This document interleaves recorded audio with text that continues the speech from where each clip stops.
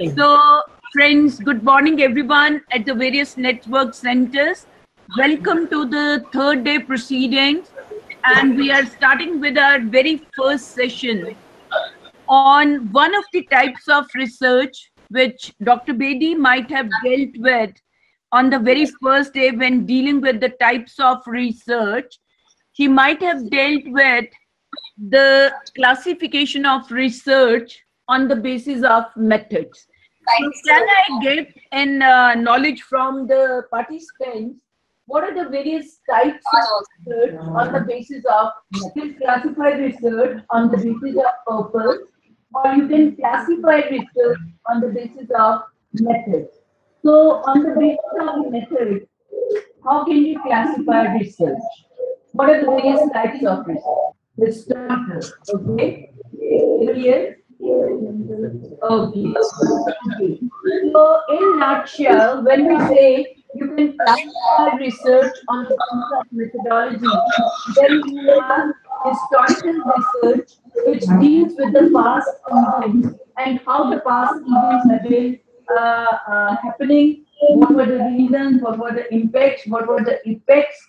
ये सारा history में जो जाते हो आप, when you are dealing with say monuments, so whether that monument was constructed in 1960s, you have to establish the credibility of that event, and then you try to what kind of material. Then you also check whether that material was available on that date or not. So you are dealing with the past event.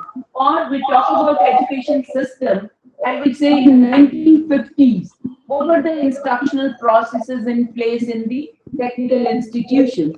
Now, this kind of a study is historical because it deals with the event which has happened in the past. And you need to establish the credibility of that event by looking into the various parameters which are a part of your study. Then you have descriptive research, which deals with current trends, current phenomena, current events. So that is where you want to explain the current. Then you have correlational research, which tries to establish the relationship between two or more than two variables. Welcome now. So we have correlation where we'd like to establish, as the people say, the more intelligent a person, the higher will be the achievement score of that individual. So you are trying to establish relationship between intelligence and achievement of the students. Then you have ex post facto research, where the cause and effect has already taken place. Now, say for example, you have private institution, you have government institution. Now, you have students coming out from these two types of institutions. You find that their achievement varies. Government students, they show different achievement, and private students, they show different.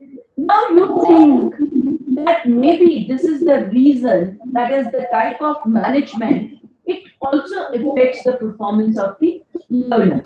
So you try to establish a probable cause and effect relationship between the type of management and the achievement of the students from various disciplines offered by the technical institution. You don't have access to manipulate that feeling. So it is you are establishing a probable relationship, cause and effect relationship. That is ex post facto research. And the next one is experimental, where the researcher is able to manipulate one independent variable and see its effect on the dependent variable. Now, say for example, we were talking about reinforcement yesterday, and we say you have one concrete block, and then you have another block which is steel reinforced. You have another block which is glass reinforced. So you try to see the performance of these three different, because you are giving a reinforcement of a particular strength to the concrete. I'm so sorry. Now, when we are talking about research, so I said you can classify research, so there can be different types. So I was about to discuss about the experimental, where the researcher tries to manipulate one variable and see its effect on the other. So simple example was, when you have a concrete, you have a steel reinforced concrete and a glass reinforced, and you try to compare the strength of these three different types of reinforced concrete. This is where the researcher manipulates. So in this particular session, I am going to take up descriptive research. Next session would be on correlational research.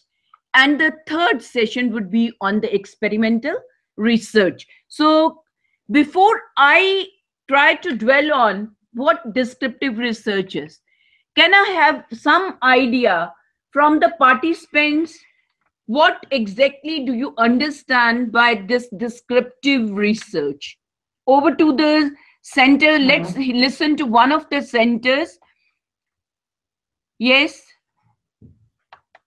Who would like to? Maybe I go to Gyan Jyoti Institute of Management and Technology. Hello. Ji. Good morning, madam. Good morning. I'm from Gandhi Engineering College. I have another one participant, HOD of Computer Science Department, sharing his views related to descriptive research. Sir, boliye please. Go ahead. Good morning, madam. Sir, I think now Gandhi Engineering College is giving a reply. Let's listen to that first. Over to Gandhi Engineering College. Good morning, madam. I am R.K. Manti. Hanji. From GEC Bhubaneswar. Okay. And descriptive research gives ample scope so that a researcher can contribute significantly. Okay. Just give me, how would you like to explain the meaning of this term descriptive research? Which is about a particular topic which we are selecting, and we are trying to explore all the details, every detail possible, so that we can narrate that thing substantially. Chalo, one thing which you say, explain something or narrate something. Okay, yes. Fine. So I'm getting a reply from the, I would say, I take this opportunity to first welcome the director of PTU Mohali here with us. Hanji, please go on. Hanji, go ahead. Yeah, ma'am. Actually, the descriptive research is an kind of research where we are going to elaborate the problem in terms of its internal scenario point of view, where each and every component about the substances of the research will be explained in a detailed manner. Okay, so you are trying to say that it deals with the minute details of a maybe a process, phenomena, or a component. Okay, fine, thank you. Okay, so let's have a close look at the definition first to understand the concept of descriptive research, that it is concerned with conditions or relationships that exist. First thing, that means, for example, how many technical institutions are in India?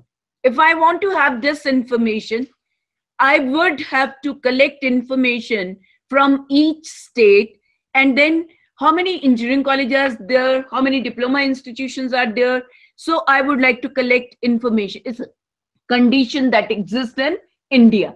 How many institutions offer courses in electrical engineering, or how many institutions offer program in architecture? If I want to know, I need to have a descriptive research at my disposal. Or I would like to establish relationship within the two existing variables, though we say it is correlational research, but it is also collecting data at a particular point of time. So relationships that exist. Third thing you see is practices that are held. That means how students are being taught in the classes. What are the instructional processes in place in architecture education, or in management education, or in civil engineering or electrical engineering? If we are aiming to study that, it is nothing but a practice that is being followed in the classroom scenario. Or we talk about how the institutions are managed in under triple P scheme, that is public-private partnership scheme. Even this is a practice which is in vogue in today's context. Then you see processes that are going on, practices on, processes that are going on, and effects that are being felt. Now, whenever you talk about the impact assessment study, impact is, as you were yesterday taken up an example, impact of architecture education on the creativity of the learners. Now, this is where 4 years program has been implemented, and at the end of the 4 years, you are trying to determine what is the status of creativity among the learners. This is again, you are trying to determine the status of creative ability.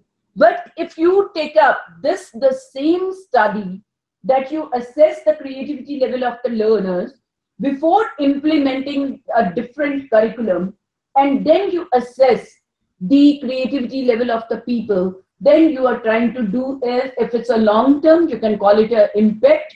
Otherwise, you can refer to it as effect of new curricula in architecture education on the creativity of the student. So research can be the same study with a different methodology, can yield experimental, come under the category of experimental research. You are able to, you can establish true cause and effect relationship. Or if you are simply studying the creativity level of the students at the end of the program, that becomes a status study, where you are assessing the impact of a particular program. So, in nutshell, we can say that descriptive research deals with the explanation or detailing out the status of current phenomena, current processes, current practices, and the impact of various themes which are felt by the society. And here, descriptive research can be classified into 3 different types of research. The first is survey research, the second one is case study research, and the third one is content analysis. Now, each one of us is familiar with survey research. Can you give me 1 or 2 examples of survey research? Census. Okay. So one example I'm getting from the center at NITU is that census which is carried out every 10 years, that is an example of survey research. And you can think of, like, we go to a movie and there is a person standing and he's distributing a questionnaire. Okay, what is your opinion about the movie? And we fill in that 5-10 questions we answer, and he tries to give a review in the newspaper that this is the public opinion about the movie. That itself is also a survey, but different techniques are used within the survey. I'll be going into details and how case study differs from survey research. Even the colleges which are being ranked by Hansa or something, that also is a survey research. Okay, that they collect the data through a survey and then they go for ranking. Case study research is when you deal with the specific case and do in-depth analysis of that case's case study. Content analysis means where you are trying to analyze the content of the communication. Say, for example, I'm standing and I am discussing a particular topic, descriptive research, in the class. Somebody is sitting who is trying to find out how many times the teacher made a mistake, grammatical mistake, when she was delivering her talk. This is nothing but a person is involved in content analysis of the communication. When you say a person has written an essay, you all set papers, and we try to analyze the papers, how many topics were covered in the question paper, how many grammatical mistakes were made by the paper setter, whether the mark distribution was correct or incorrect, whether the questions tested the higher level abilities or the lower level abilities. If we try to do this kind of analysis, this is nothing but content analysis. So when we say all these three types of research, survey, then case study, then content, some of the questions, I'm just giving you few examples what kind of questions can be answered by each one of them. Now see, what are the manufacturing processes used in automobile industry in Punjab, Haryana and Delhi? You are talking about the existing manufacturing processes. So this is nothing but a question which can be answered by a survey research. How many automobile industries have complete automation of manufacturing processes? I am trying to now decide the number of the industries. Again, this is nothing but I have to find out from all the industries in a particular region. It is again a survey type of research. How many different job positions are available to graduate mechanical engineers in industry in and around NCR region? Again is an example of survey research. Now look at the next question. How did award-winning industry implemented total quality management? Now here, survey is not going to be the strategy.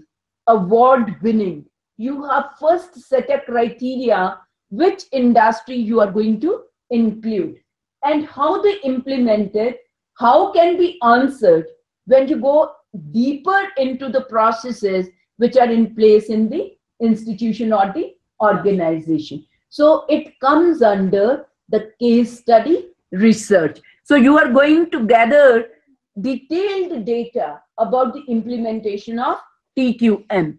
Then if you look at how much is the expenditure, how old structures are demolished in USA. Now, this is where you would like to go deeper into the technique used for demolishing the old structures and doing the in-depth study of that process. Again, this comes under case study. All others which are enlisted. This is the method of how they are being demolished. Yeah. We can also research why they are being demolished. Yeah. Why and how can be answered through case study. Case study. Why and how. So then you have here, how do ye sab wo aa ja rahi hain, all are survey research, right? But how and why questions, they can be answered with case study. What, how again numbers, quantify, when you try to quantify, that comes under survey research. So let's now look at this survey research in detail. How would you like to, when we see survey research, that means we are trying to collect the data from members of a well-defined population to determine the current status of that population with respect to variable. Now here, the four major aspects which are important to be understood, they include gather data at a particular point of time. Now that may be, today I decide I have to collect information about how many teachers are there in technical institutions who are with different level of qualification, graduates, postgraduates and doctorate. Now in India, I have to know all. That means I need to get the data from each state, from all the institutions which exist there. This is one where I'm gathering data for all the members present in the population. But I don't have the time and the money and the resources to gather data from each and every institution. So I decide that I'm not going to have the total number, but I can have the representative sample from the population. So when the population is small, I can include every member. But if the population is large, I restrict myself to selecting a random sample for generalizing the finding of the study. So survey can be with respect to population, as you said, census, or survey can be a sample survey, but it gathers data at a particular point of time in place. And as we have already said, they are explaining the processes, practices, variables at one particular point of time. So it deals with explanation of existing processes, practices, conditions, opinions, perceptions, right? Then you see that even you can have a study where you have a standard, the benchmark already enlisted, and you try to identify the gap that exists between the standard and the real practices, the current practices. Now, Board of Accreditation has laid down a criteria. So when we try to evaluate any institution, we try to collect the data for the last 3 years. Then we try to see and compare the data with the benchmarks set by the NBA. And if we find a gap, these are the areas where improvement needs to be done. Even this is a part of your descriptive study or a survey study. Then, as we said, you can also study relationships that you are trying to say, we have collected the data, how many teachers are graduates, postgraduates and doctorate. Now, I can relate this with the teaching effectiveness. Is there any relationship between the qualification of the teacher and the teaching effectiveness as perceived by the student? Again, this is a study where I'm collecting data with respect to the qualification of teacher and taking the perceptions of students. Then I'm trying to compare it with the level of qualification of the teacher. And this is again comes under survey research. After doing this survey and collecting the data, then we are trying to establish some relationship between two variables. Isn't it correlation? Ma'am, correlation can be when the data is collected at the same point of time. It can be labeled as correlation, but correlation has two different components. One, where you collect data at a given point of time. Another is in correlation, you can collect data at two different points of time. So both are correlational. You can classify it, but correlation is also part of descriptive. So many times you collect the variables, so you study the relationship. Now here, these are the questions which I've already spoken, can be answered by survey research. Now you see, as we said, survey research can be further classified into two: population survey and a sample survey. So when population is accessible, then we say we include each and every member of the population, and the best example you have given is census. Or I say the people who graduate from NITR in 1994, because we studied the programs in 92, and we have only say 20 people in two branches. So we had only 40 students. So I can include everybody in the sample. So that becomes a population survey. Or I say in Chandigarh, there is only one college of architecture. So if I have to study the perception of the teachers, I need to include all the members of the faculty, because that is also very limited. So that becomes a population survey as far as Chandigarh is concerned. Then most of the studies which we do, they are sample surveys, because nobody has the time, resources, and the effort to be put in to collect data from each member of the population. Then you can have developmental surveys to identify the trends. Now, say for example, when we say developmental, so we are talking about the children who are at different stages of development. A child, you have a very infant is there, a child is there, adolescent is there, adult is there, and then you have the old age people. So what are the characteristics of different age groups? If you study, that becomes a developmental survey. Otherwise, we try to take up cross-sectional studies. Cross-sectional means I would like to know the perception or opinion of the people with respect to use of mobile phones. Now, a child will have altogether different opinion about the use of mobile phone. Adolescent would have a different one, adult will have different, and then old people will have different opinion about the. So I want to have the sample from different age groups, and these are nothing but stratas that exist within a population. So this becomes a cross-sectional study. Or I'm taking an example of the teachers who are working in different levels of education. Some at the general education will be school, college, and the university. When I go to technical institutions, I have teachers working in ITI, then I have polytechnics, then I have the engineering colleges, then the people working in the university departments. They form the different strata and they can be taken as the sample, right? How do you select sample? I'll just go through that also.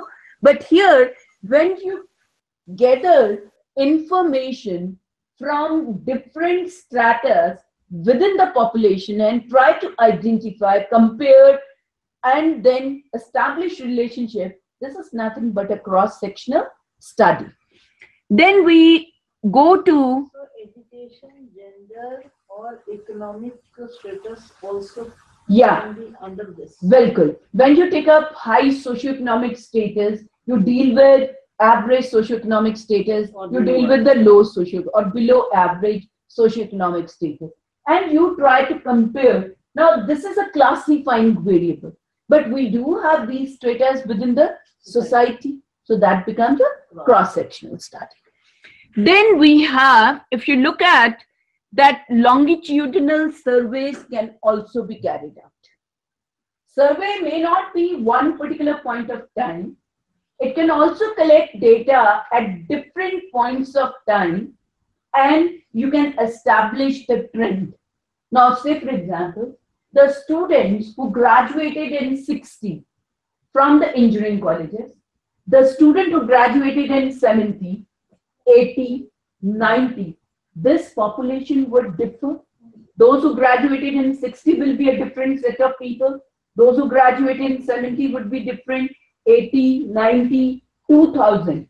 So when you try to have a sample from the population and try to take their opinion about the engineering education when they were students in the college, this would give you a trend of change, how the people feel about, or what kind of opinion the people have about the engineering education in India. So this is nothing but a longitudinal survey. You are gathering data from different population, different sample, and then trying to establish the trend. Same wise, you can take one variable. Say we are talking about the building, say building construction. Now, what was the price of or the cost of constructing one-story 10-marla house in 1960, 70, 80, 90, 2000, 2015, 60? So if I try to gather the data, I can predict, I can explain the increase, I can explain the increase in the cost of construction that has taken place over a period of 60 to 2016, that is 46 years, 44 years of period. Then now these longitudinal surveys, they can be classified into 4 different types. One is the trend, another is cohort, Cohort से आप क्या समझते हैं? What, how do you explain cohort? Anybody from the centers also can reply. What is a cohort? Yes? Anybody who would like to give an answer to? Yes? Cohort is nothing but a group of people, right? Now, say for example, the students who passed the engineering education in 2000 is a cohort. Now, or I would say the people who took admission into architecture education in 2012, that group of students is a cohort. Now, I tried to select different samples in 4 years and see how the attitude of the people have changed towards architecture. I can do this kind of a study. This is nothing but cohort. When I select a group of 15 students from the population and I follow those 15 for the 4 years, this becomes a panel study. Now there is a difference of words. Cohort is used in USA, panel is used in UK. So you can have cohort and panel. So same group of sample when studied for consecutive 4 to 5 years, that becomes a panel. When you have different samples for the next 5 years from the same population, that becomes a cohort study. Cohort study. Then you have follow-up studies. Follow-up means the people who graduate from a particular institution, they are traced. This can be prospective follow-up study. That means you are doing a study of the people who graduated from the NITR in 2015, and I'm going to follow them for the next 5 years or 10 years. This is prospective, that after passing out or graduating from the institution where the students have been placed, then what was their salary structure? What was their knowledge, skills, and attitude level? Then after 3 years, I'm going to again talk to those people and find out, have they gained any additional qualification? Have they undergone any additional training program? Or have they acquired any kind of certification to remain functional and effective in their organization? Then after 4 years, again, I'll go back and then find out, are they working at same position or they have acquired a higher level of position, and what has been the change that has occurred in other variables. So this is prospective follow-up study, which you also refer to as tracer studies. Then you can have a retrospective study also. Retro means moving backward. Now, say for example, YMCA Faridabad, number of graduates, they were occupying senior level position as CEOs of number of companies. So I come across there are 30 people from YMCA Faridabad who are heading the industry. Now I go to that person. I said, you have reached the CEO's position. During the past 40 years or 30 years, what events, significant events, took place in your life, work life, which have enabled you to reach this position? So I trace back to the time when they graduate from the institution. This is nothing but a retrospective tracer study. So tracer studies or follow-up studies can be of two types, retrospective or prospective. PGI conducts lots of retrospective studies. Yes. Based on a particular disease. So they take the data and try to figure out last 10 years what these people are eating or doing, which led to this kind of disease. Yes. It is, thank you so much for supplementing. It is that the person took the treatment from the PGI. He was given certain subscription. After 10 years, that person is again traced back that during the last 10 years, what is the status and how he is able to maintain that status. So what has been the practices of eating, medication, exercises, and so on, so that they can generalize the prescription for other patients. So then these are 4 different types of longitudinal survey studies which can be taken up by the institutions. Now, just to give you a simple characteristic of survey research, it is systematic. That it has certain steps which are followed. Every research is systematic. It is impartial.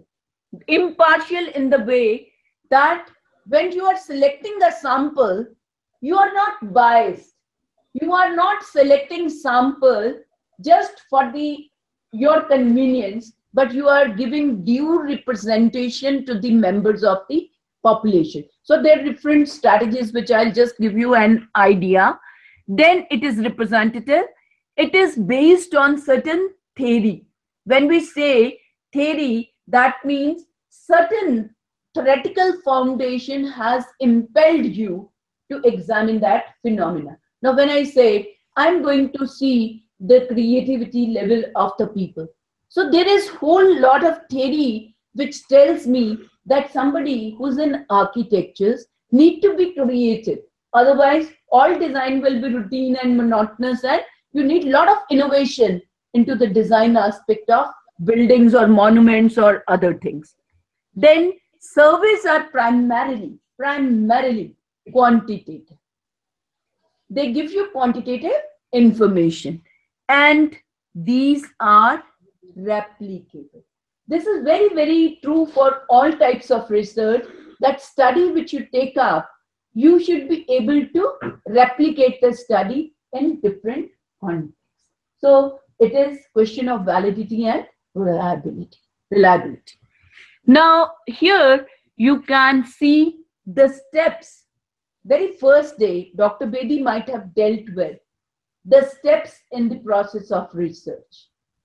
Steps remain the same. Now here when we are saying identify problem, that means you need to, this Dr. Sunil has given you the detail how you identify area of specialization, and then how you narrow down the search and you define your problem, right? So let me say that I'm thinking of taking up a study in technical education. Technical education is too broad an area. Whether I'm going to focus on resources, whether I'm going to focus on the student as the input to the system, whether I'm going to focus on the instructional processes, whether I'm going to focus on the evaluation processes, whether I'm going to focus on the outcome from the technical education, all these are nothing but different variables. So I need to find out whether my area of work would be the input, the resources, the processes, the procedures, or the management, or the outcome from the institution. So if I say I'm going to work on the human resources and technical education, now that broad area technical education is narrowed down to technical, that is human resources and technical education. But when I say human resources, again human resources are of different types.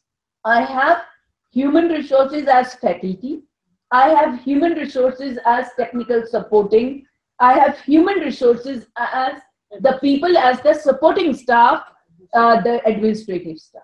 So am I interested in all the three? Am I interested in one?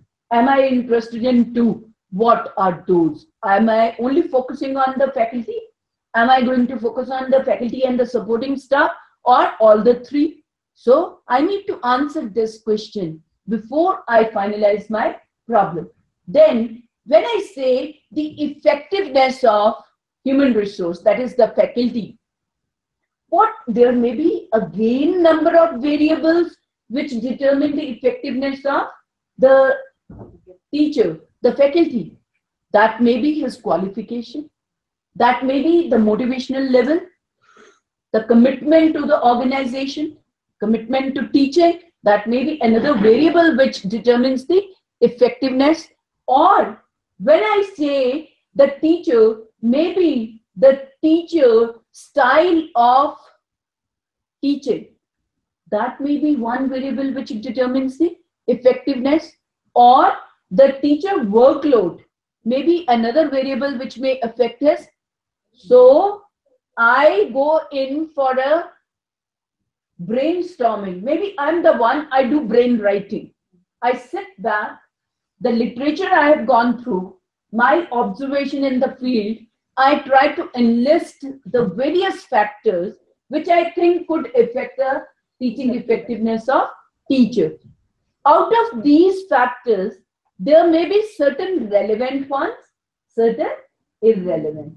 So I prune the list of the factors that can affect the teaching effectiveness, and I retain the relevant ones which I can study objectively. And then I try to define the problem. So maybe I'm only concentrating on the teaching, measurable, observable, measurable variable. So maybe I'm zeroing down to employee commitment, employee motivation, or employee qualification, and the teaching effect. These are 3-4 factors which I would like to include in my study. So your first step is identify the problem and define that problem. Define means you identify the variables and you define those variables and state your objectives. Then comes review of related literature, which we had dealt with at length yesterday, that you tap different sources, preliminary, primary, and secondary, to gather the data. Then select the participants. Now, when I say select participants, I'm just bound by, there's no board here. So sample can be selected. You can use 2 different techniques of sampling. You can use probability sampling technique, or you can use non-probability sampling.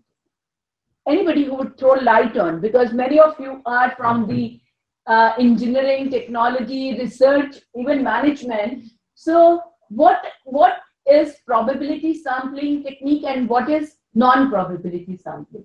When each and every unit of population has equal chance of being included in samples, that is probability sampling. Very right. So when you can determine the chances of a member of the population to be in the sample or out of the sample, it is probability sample. And when it is, you cannot determine the chances of a member to be in the sample, it is non-probability sample. Now, probability sampling can be simple random sample. When I say simple random sample, it means I have a population of 300. I need to select the 10% of that. How do I go about? So I number all the 300 members of the population, put it in a bowl or a box, randomly pick the 31, the lottery system which you adopt. That itself is simple random sample. But to be more scientific, we use the random number table. Random number table, or we have the computer which assists us in getting the 30 randomly selected from the list of 300. And these are representative of the total population of 3 simple random samples. Now see, if I have 300, I want to select 30. Now, when I am doing this simple random sampling, maybe the 30 who get selected, they are all males and there is no female representation in the sample. It can happen. There may be all the 30 who are above the age range of 45. All 30. This is a chance. Because I had no information about gather any information. I go in for another procedure, which is proportionate, yes, stratified proportionate sampling. That solves my problem. So I say out of the 300, 200 are male, 100 are female. Now, in which proportion they exist? 2:1. So that means if I want to have representative sample, my sample should have the same representation of the gender, male and female. So what do I do? If I have to select 30, how many should be? It should be 20 and 10. So 20 male and 10 female. If I select randomly from the population of male and female in the population, that becomes a stratified proportionate sampling. I can use equal proportion also. So I say out of 300, though there are 200 and 100, but I would like to have 50-50 from male and 50 female. So equal proportion of the gender I would like to include in my sample, but they represent both the strata within the population. You can also use systematic random sample. So out of 300, 30 are needed. Divide 300 by 30, so you get 10. Every 10th candidate in the list of 300 forms your sample.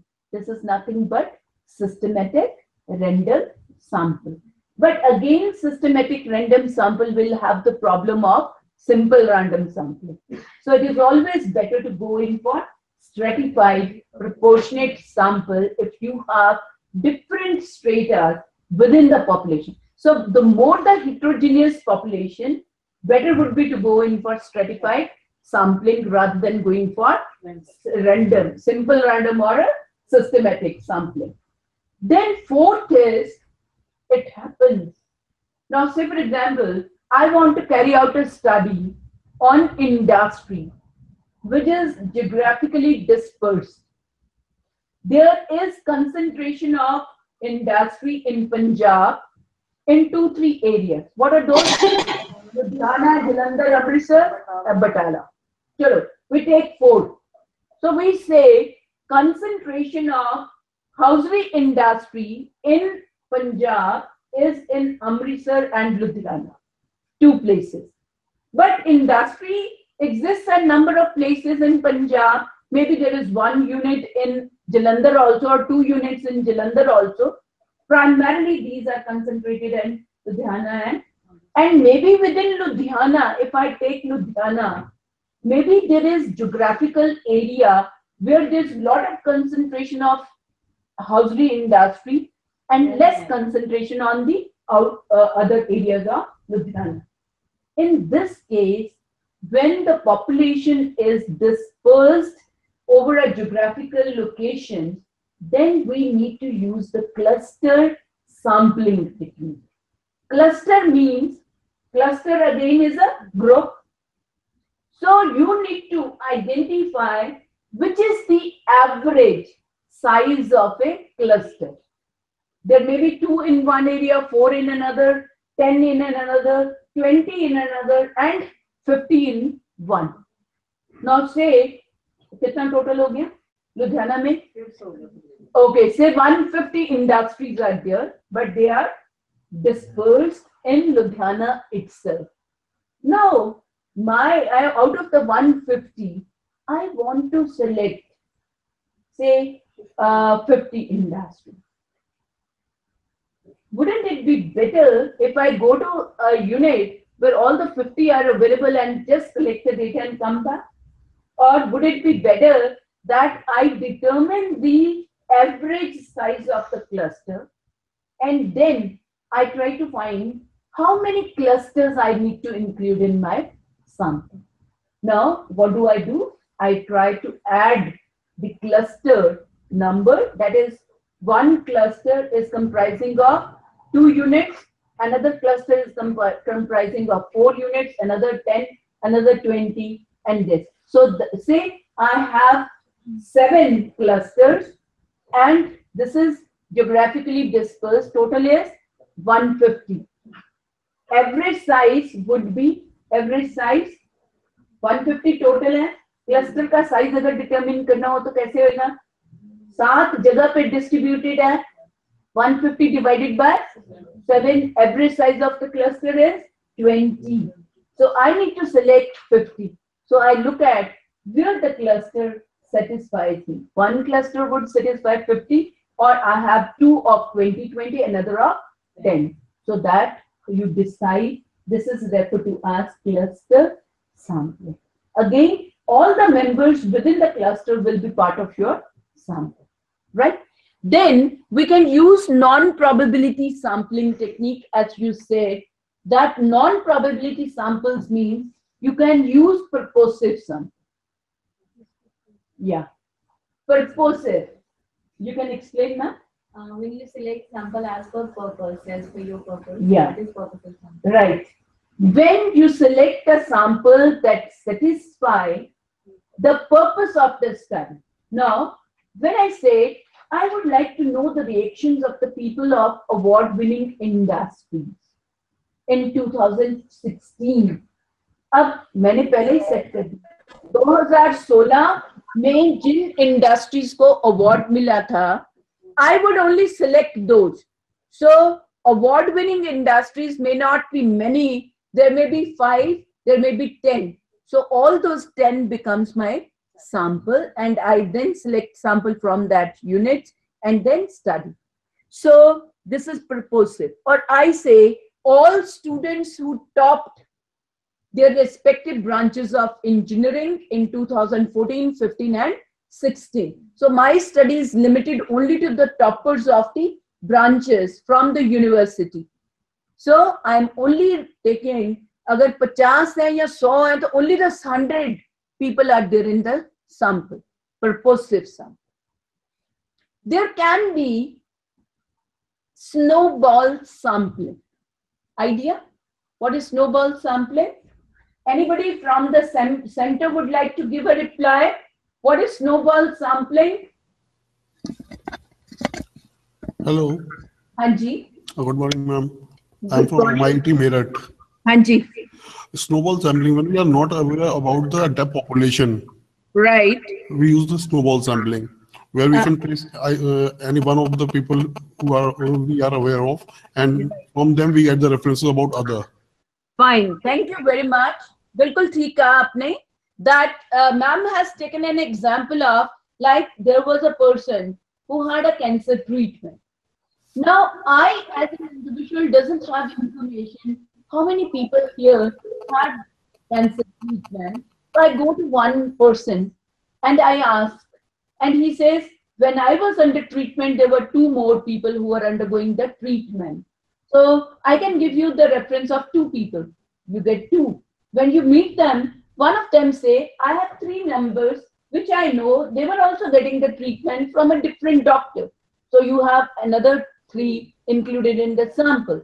So when you have no information about the population and you don't have access to that, here you can have access. You can visit the hospitals and get the information. But say, for example, how many people graduated in 60? I get the list. But where these people are placed, I have no information. But then there are friend circles which keep on meeting each other. So they become the snowball sampling. I give you 2, they give you 4. So आपके 6 हो गए, 6 में से 10 आगे 16 हो गए, and this is how snowball sampling technique takes place. Okay? So you can use snowball sampling, or you can use convenience sampling sometimes. Now, you go to one institution who is available on that day, you collect data from those people because you don't have time and resources to wait for. But these non-probability sampling techniques should not be preferred to probability sampling. Wherever possible, random samples should always be preferred because you can generalize the findings of the study. Otherwise, it becomes a problem. So these are different techniques which will be dealt in detail tomorrow, but I'm just giving you an idea. Then you have selected the participants. The next step is to select the tools for collecting the information. So you primarily in survey studies, questionnaires are the tools which can be used. And when I say questionnaires, they can have different types of items in that. You can include dichotomous response type items, that is yes, no type item. That is, are you married? Yes or no. Okay, Siddha. Is your gender male and female? आपकी dichotomy दो response आ रहे हैं, male and female. So dichotomous response type item could be there. Or you can have multiple choice item within the questionnaire. You say the distance between the home, your home and your institution is between 0 to 5 kilometers, 5 to 10 kilometers, 10 to 15 kilometers, 15 to 20 kilometers. And the person has to pick up a right response from the given one. You can have ranking type items. Now I say there are 10 teachers who are teaching you in first semester. Rank the teachers in order of their effectiveness, giving 1 to the most effective one, 10 to the least effective one. इसी तरह जैसे आप कर रहे हो automobile की, तो आप कहते हो there are number of brands of cars which are available. Rank them in order of your preference. 1, 2, 3, 4. पहला किसको जा रहा है? स्कोडा का जा रहा है या BMW को जा रहा है या ऑडी को जा रहा है या हुंडई को जा रहा है या नैनो मारुति को जा रहा है या and so on. So you have a list which you want them to rank on the basis of their preference. You can also, like जैसे मोबाइल फोन है, उसी में तो बहुत सारे ब्रांड है. So you can ask them to, the students will have different, teachers will have different. You want to know reference आप ranking करा सकते. You can also ask the people to rate different things. I say the teacher is punctual for the class. अब ये punctual है या नहीं है? एक दिन punctual हो गया तो punctual तो नहीं हो ना. So I have a rating. Is he always punctual? Is he frequently punctual? He is sometimes punctual. He is rarely punctual, or he is never punctual. So मैंने ये 5. और I say the questioning technique of the teacher is excellent, very good, satisfactory, and poor. And I give what do I mean by excellent, what I mean by very good, so that people can rate. So you can use the rating scale. You can also use open-ended questions. Now when you say, student, what are the 5 problems you face in the classroom? They list the 5 problems. You ask the student to give suggestions for bringing improvement in the quality of instruction or the practical work done in the technical institution. They give you 5 suggestions. This is open-ended. So you can also go in, when you study attitudes, then you can use a scale of agreement and disagreement. So normally 5-point scale: strongly agree, indifferent, disagree, and strongly disagree. Now when I say these, I'm trying to take the attitude dimension into account. So I want to know what is the attitude of teachers towards the student. Okay? So I say students, now you are dealing with perceptions, right? So students of 21st century are always preferring team, always छोड़ देती हूँ. Students of 21st century prefer working in teams rather than independent. अगर ये मैं लिखती हूँ तो ये yes no response है. But if I write students of 21st century prefer working in teams, strongly agree, indifferent, disagree, or strongly disagree. So you try to gather the perception of the people, which gives you their inclination, what they think of about the students of 21st century. So in addition to questionnaires, you can also use interview schedule. When you want to go, say for example, population is small, structured interview schedule can also be, which is just a replica of questionnaire. And only difference is questionnaire is filled in by the respondent, structured interview schedule is filled in by the researcher himself, getting the response of the respondent. I go to the people in the village where they are not able to read and write, or so I'm dealing with a group of people. So what I have structured questions, I get a response, I put a response in the structured interview schedule. Sometimes you also observe the existing phenomena and validate the information which you have gathered through questionnaires and interview schedule. So say for example, when I was talking about classroom processes, instructional, maybe 10 classes I attend, I have a feel that whatever is written by the people in the questionnaire, actually that is happening in the classroom situation.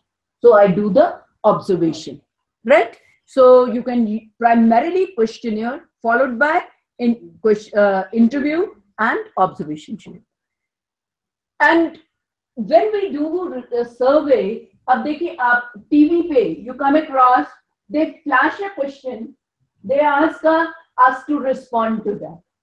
और उसके बाद जब reply आता ना, वो said 90% said yes, 10% said no.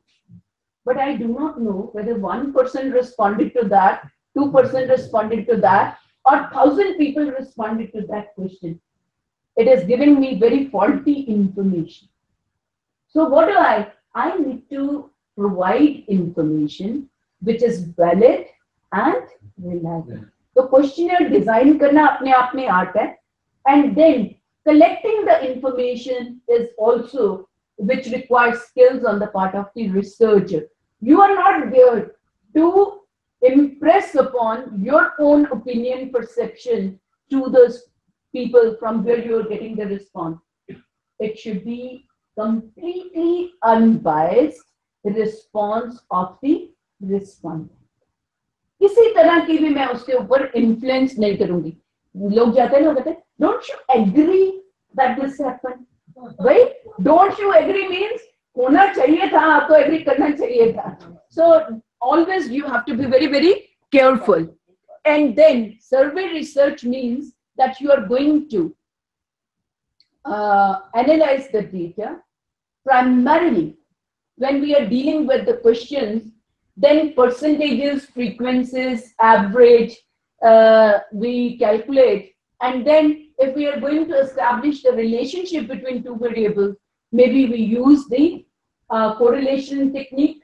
And if we are trying to compare the performance of, say, male and female, or the teachers with graduate, postgraduate, doctorate degree, maybe I'm using ANOVA to analyze the differences that exist in the teaching effectiveness of the people who are with different qualifications. So you can use different techniques based upon your research questions.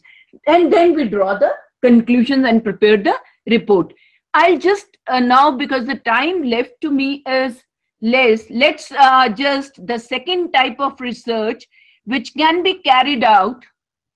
Now here is the case study research. Now when I say case study, now I'm giving you few examples here. A case study of initiatives taken by alchemists for reducing water pollution. Now this kind of a study, alchemist, so you are only referring to one particular industry. And what initiative that industry has taken to reduce the water pollution, that we are focusing. That means there is only one unit which I am taking into consideration, and I'm going to have the in-depth study of the initiatives taken by that. This doesn't come under survey research. This is an example of case study research.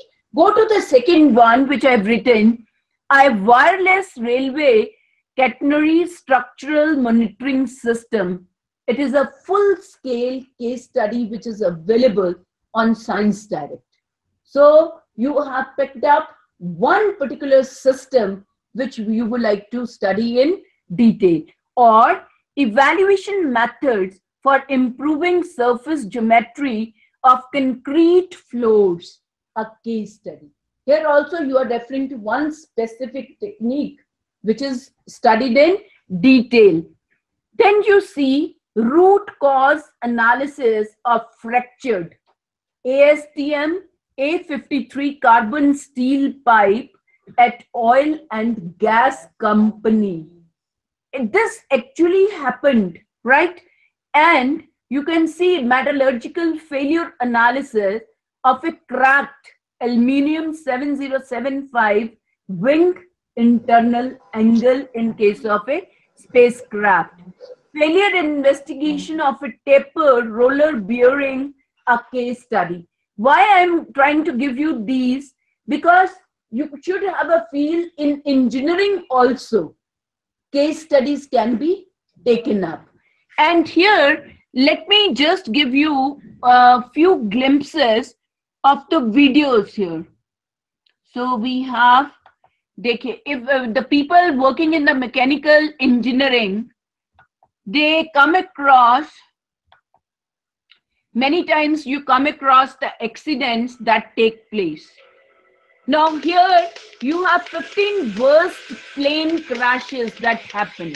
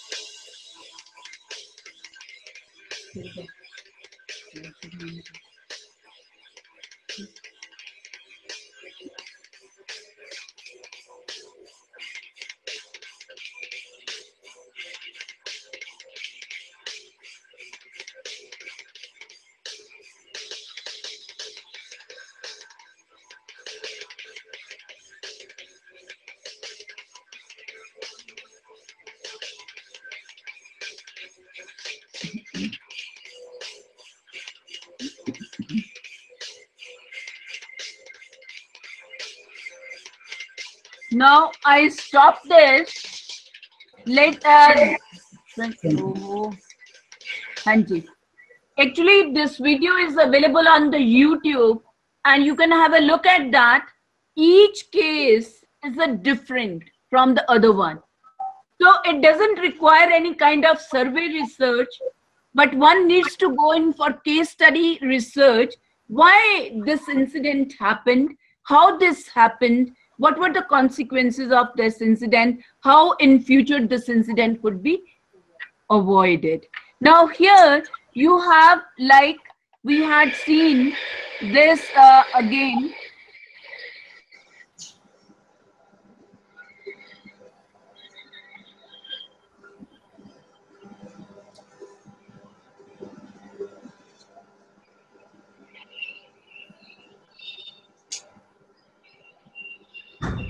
This is a train accident which took place, and recently we have seen in UP, we had 2 incidents which have taken place.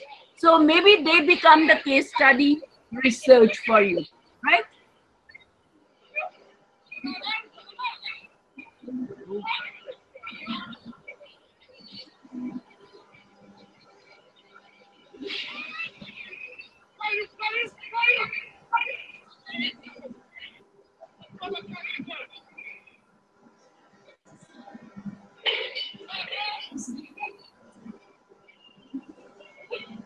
क्या हो गया?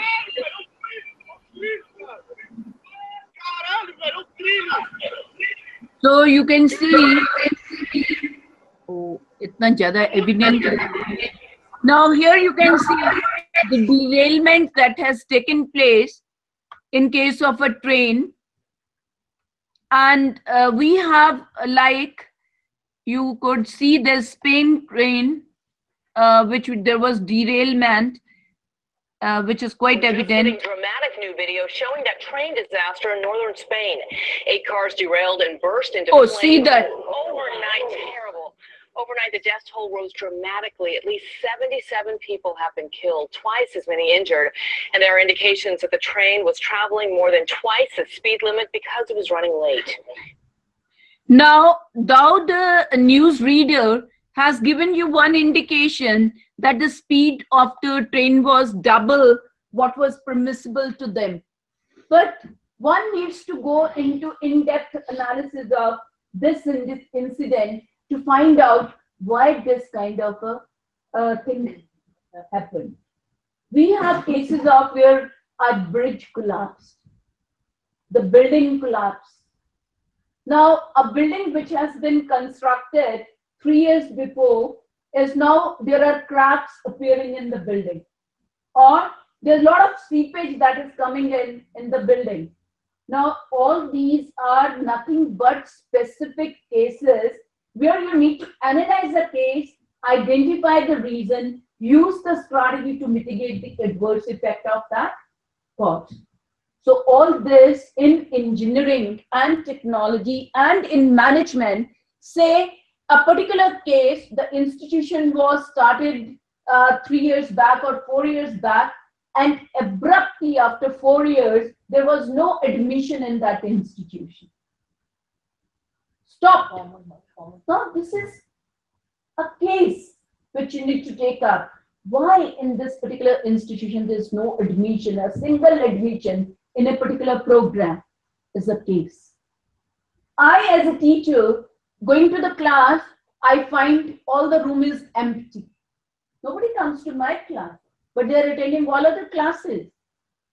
Now I am a case.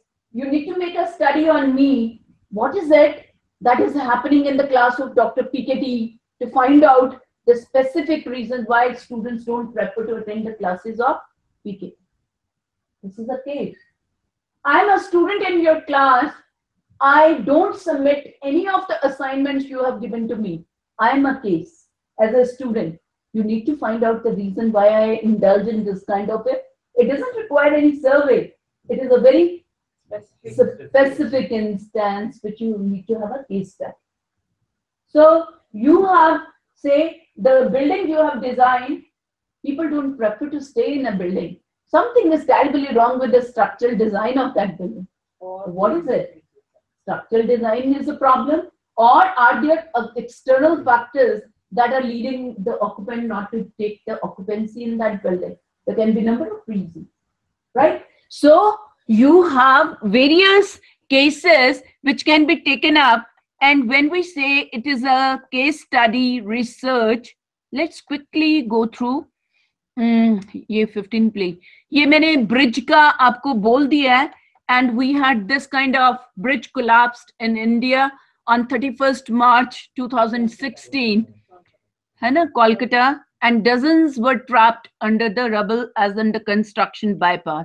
This was Tata Nano car which came into being, and initially the cars started burning. So the Tata Nano had to go in for a case study of the design of the nano car, of the functioning of the car, of the engine of the car, and finally they found the mistake. So it was pure case study which they took up. इसी तरह आपको train derails की मैंने I have talked about. So these questions, now say for example, how enterprise resource planning system was implemented in the automotive industry. I'm referring to automotive industry, but the people who have implemented ERP. So only that industry which has a similar characteristic becomes a part of my sample. But I need to go in-depth study of that. How could YMCA Faridabad establish linkage with the world of work? This requires in-depth analysis. Why IIT Bombay is able to undertake collaborative research worldwide is a question which can only be answered by the people of IIT Bombay. So it doesn't require survey a case. How an institution or industry prepared itself for obtaining ISO certification. So you see, likewise, how interpersonal relationships are maintained in a particular tribe or a society. How and why do organizations collaborate with one another to provide joint services? Why do we sign MOU with industry? Why means I'm answering the question. Why means the purposes that it serves for the industry and the organization. But I may be more interested in how do they actually implement the MOUs to increase or strengthen the employability skills on the part of the student. All these questions can be answered. So if you look at the definition of case study, you are going deeper into a phenomena, into a process, into a practice to answer the questions related to how and why. How and why. Then, chhod dijiye, what is more important in case studies is the research questions which you formulate. Research questions should seek deeper data from the or in-depth data from the unit of something. चाहे वो teacher है, चाहे वो organization है, चाहे वो industry है. So if your question is related to why, then certainly it is asking, you need to talk to the people to gather that kind of information. Questionnaire will not serve that purpose. So say for example, we took our case study of YMCA Faridabad. And we were stationed in Faridabad for 15 days. And we had tried to take interview of each and every teacher in that organization. And almost 40 to 45 minutes we were to spend with the teacher on each day. And we were doing that. And we collected large amount of data to answer the research questions which we had proposed in the beginning of the study. And then you need to have the propositions. Why propositions are required? Because when you collect the data and you try to analyze and interpret the data, these propositions help you to build associations or link the data from one variable to another. For example, we had a proposition that students, when they enter the YMCA Faridabad, they were subjected to entrance examination. So the proposition was the entrance examination helped the institution to select better quality input, and that in turn leads to better output from the system. That was our proposition. So wherever we try to gather the data regarding the entrance examination, then the quality of students, we ask the teachers how did they perceive the quality of student, then the pass percentages, we try to build a link between the three. So propositions help the researcher to interpret and build association and links among the data and the information and unit of analysis. That is very, very important. So whether you want one particular institution, one particular teacher, one particular student, or say for example, there are 10 students who are delinquents. So these 10 have similar characteristics. They can form the sample for a case study, all the 10, right? So you need to select the unit of sample very carefully when you are taking up a case study. Now when I say ERP, so ERP उन्होंने लिख तो दिया, implement किया, but it has not actually been implemented in the industry. But मेरा purpose क्या था? Those who have implemented enterprise resource planning system. अब वो नहीं हुआ, and I have taken that, it will not yield any results. It will not help you in any way. because it is only on surface. They have not actually done it. Then logical linking of the data is important. So I would not go into details of this, but I would be sending the material to all the members to go through it. So survey research and case study research we have completed. That case is different from the survey, where you are going and gathering in-depth data and information. It is primarily gathering qualitative information from the unit and then trying to interpret that data and information in the light of the research questions and propositions. So linking of data, relationships building, coming with certain theoretical, I would say again, the case study research can help you to formulate propositions towards the end. Because the proposition you started, they may be verified or they may not be. So you come out with a new set of propositions at the end of case study. Then we have a third type of research, which I have not, I think, included in the slides. Let me just have a quick look at if I have, no,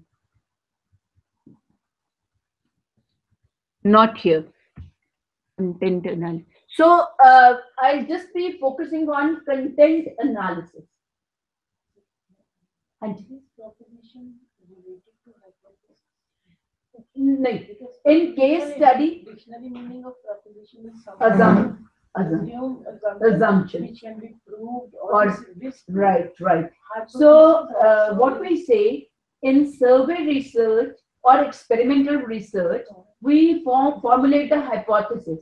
But in case of case studies, it is not hypothesis, these are propositions. We start with a certain assumption. These are assumptions only. Assumptions which can be verified on the basis of the data, right? They may be accepted or they may be rejected as the hypothesis is in case of experimental research. Their assumptions. Now, when it comes to content analysis, the purpose is to convert the qualitative information into quantitative information. And you analyze the piece of communication. And that piece of communication can be lecture delivered, a speech delivered, interaction that has taken place between the two members, the board meeting which has taken place, or the quality of handout which you provide to your students, the quality of PowerPoint which you use in your classes, the learning material you produce, a research report which has been produced by a researcher. If I need to evaluate, I need to go in for content analysis of that piece of communication. If you ask me, what is your opinion about a novel written by Shakespeare? Unless and until I go through that piece of communication and try to, this requires content analysis. So any piece of communication which needs to be evaluated involves content analysis.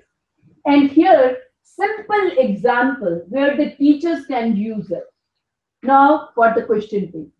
I just take an example of the question papers which you frame for your students, for class test, for end-term examination, or mid-term examination. Now, what are some of the characteristics that should be satisfied by the question paper?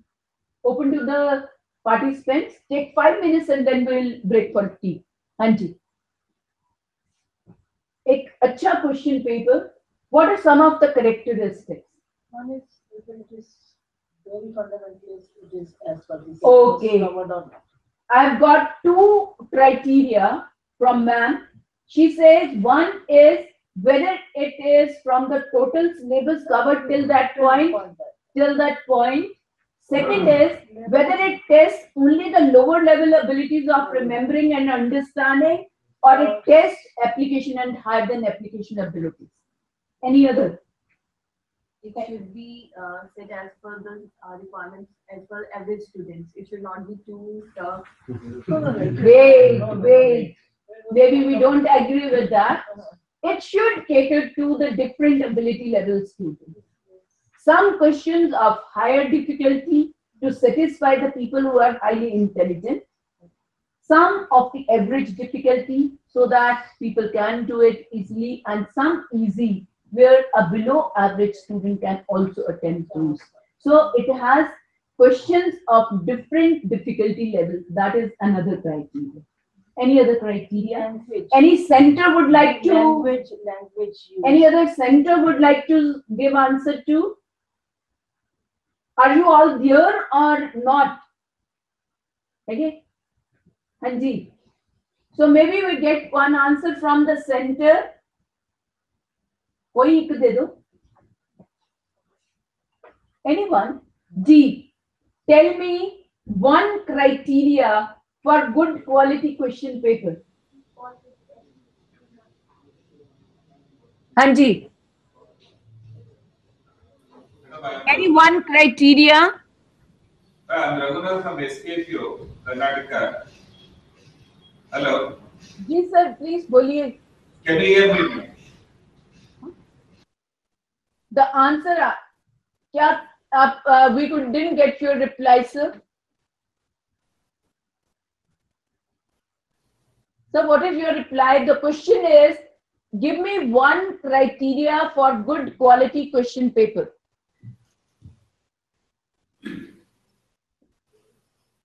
Hello. Good quality question paper ka Hello. one criteria, if you can say. Hello. Hello. Any other center would like to argue? Argue for it? Hello. Hello. Hello. Give me one criteria of good quality question paper. Hello. No, I am Raghunath from SKFU. Can you hear me, madam? Hanji, I am able to hear you, sir. Go ahead. Madam, thing is that the questions which are drawn in any question paper should be drawn from all the content, the whole curriculum, with proper weightage being given to each content. Right? Thank you so much. So the point which was given Hello. by ma'am in the beginning, that it should be from the content which has been covered, and it should test different ability level as per the weightage given in the curriculum. So thank you very much. Yeah. So in addition to that, there are a number of criteria. That means it should cover the whole syllabus. It should test the different levels of ability. It should have the questions from varying difficulty level, easy to average to high difficulty level. There should be some questions which involve problem solving on the part of the learner. And then you have the language of the question. They should be grammatically correct and should be comprehensible to the person who is responding to the question paper. Then you have the mark distribution has to be appropriate. Time allocated for attempting the question paper should be adequate. And then instructions need to be explicit, brief, and then there should not be repetition of questions from the previous question paper. Maybe this is the criteria. Now I have this criteria in view. I pick up the 5 years paper, last 5 years. Each paper I try to analyze with respect to this criteria. First paper covered how many topics, level of abilities tested, grammatical mistakes made, inappropriate marking done, and I do it for all the 5 years paper. Then I say, out of the 5, 60% of the papers were set from 50% of the syllabus. So I draw a conclusion. This is nothing but content analysis. Or say, for example, when you pick up the PowerPoint presentation of the teachers used in the class, and you see whether the PowerPoint presentation gives only the broad points, or it picks up the text from the book and reproduce there and just read it from. So I'm just testing the quality of PowerPoint. So whether the broad points, whether it suffice the rule of 6 into 6, 6 lines, 6 words per line, whether it suffice that rule, whether the font size is appropriate or inappropriate, whether the color combination is appropriate or inappropriate, these सारी चीजें, whether animation simulation has been used in the PowerPoint or not, है ना? ये भी है. What are the effects? वो चाहिए नहीं होते instructional purposes के लिए. You don't need any effects in your PowerPoint. So whether use of effect is made or not, transitional effect है या fly in, fly out, fly from the bottom, fly from the top, all these effects नहीं चाहिए जो वो भी दिए हैं तो unnecessary effects have been. So we have the criteria enlisted. We try to analyze the piece of communication with respect to that content, then convert the qualitative information into quantitative. This is nothing but content analysis. So, in nutshell, descriptive research comprises of 3 different types of research: survey, case study, and content analysis. All 3 can be used by any individual, like even the person engineering. आप भी तो manual बनाते हो, आप भी तो handout देते हो, and even technical manuals are prepared. And if you want to see what is the quality of the technical manual that accompany a particular machine or a tool or a technique, that you can do with the help of content analysis. The dissertation, the thesis, the industry report, when submitted by the student, it requires content analysis. You can go in for, people submit assignments. You can go in for content analysis research by analyzing how much is the matter copied from the books, reference book, what is the original contribution of the student to the assignments in journal. It's a piece of research. Right? So then case studies where you have the cases of success and cases of failure, then case study research would help. Otherwise, if you really want to determine the present status, survey research. Any question from your side?